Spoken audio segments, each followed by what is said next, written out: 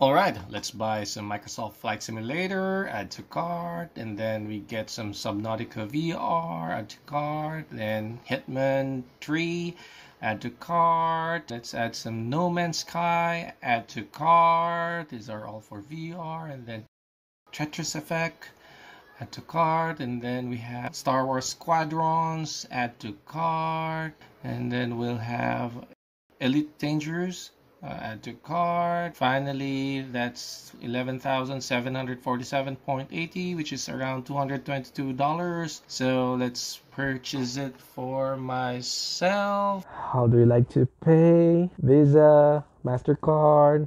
Oh, here you go. Kidney. Hello there, Rezel here.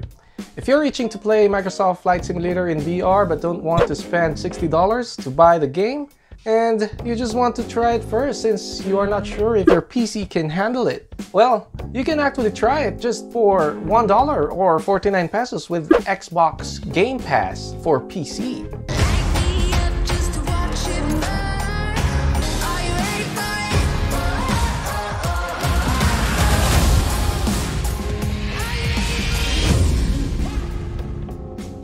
At the Xbox homepage, there's this offer of 3 months for $1, but when I try to click on it, it defaults back to just 1 month for $1. This may be an old offer that's no longer available. And there you go, I proceeded to pay through PayPal. The good news is, it has a library of more than 400 PC titles, including 9 games you can play in VR, which is really not bad for $1. But what's the catch?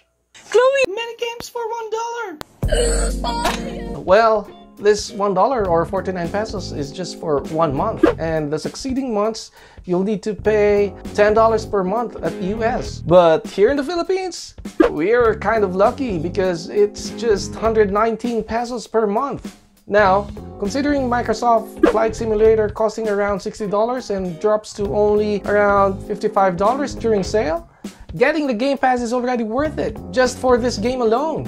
As for the 9 games playable in VR, we have of course Microsoft Flight Simulator, which supports the hand controllers now. Getting to touch the flight controls in VR greatly adds to your immersion. Your only problem here is the game needs a beefy PC. No Man's Sky is another flight simulator game, but in space. The good thing about this is it can be played in VR, and I've always been looking forward to play this.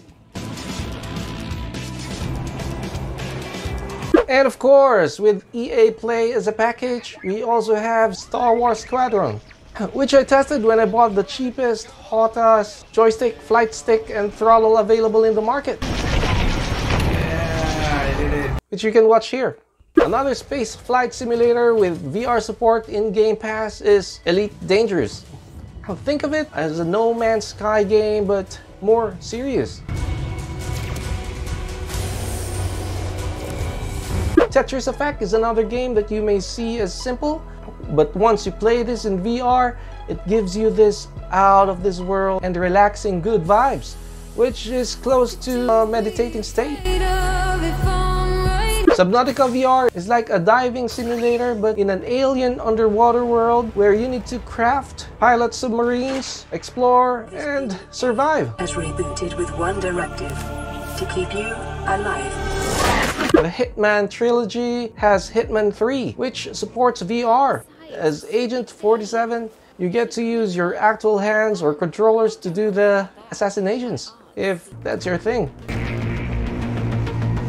Minecraft Bedrock Edition can be played in VR.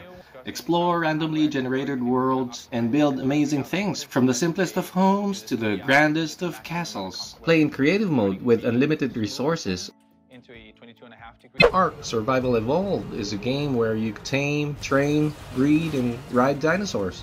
You'll definitely feel small beside these giant creatures. The problem here is that VR is not implemented well, and you'll notice the game was only ported to VR. You will also see some titles that should have VR support, but as of this moment, they are not playable in VR.